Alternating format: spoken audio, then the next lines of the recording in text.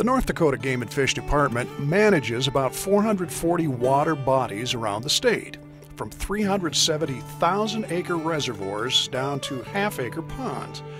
Fishing around the state has never been better for walleye and pike, and in many cases that has a lot to do with fish stocking.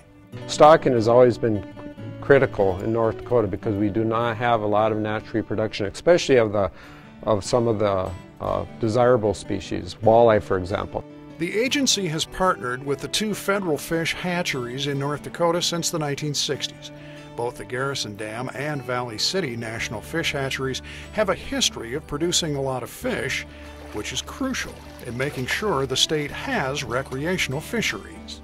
The partnership is still strong today, where the Game and Fish Department provides some money for their operations of both of the two hatcheries.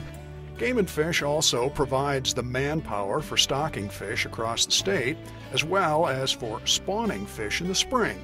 Fisheries biologists have also found that trap and transport of fish in the spring has created some great opportunities for kids. To move fish to these community fisheries, small ponds for kids to get out, especially catch and release, or catch and keep in some cases, but something that's short-term fishery.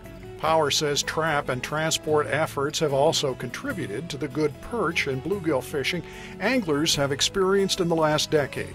Chinook salmon in Lake Sakakawea are also maintained by stocking. And that's a fishery that's totally reliant 100% on what we stock into the water. We've stocked as few as maybe 100,000 fish, as many as 1 million.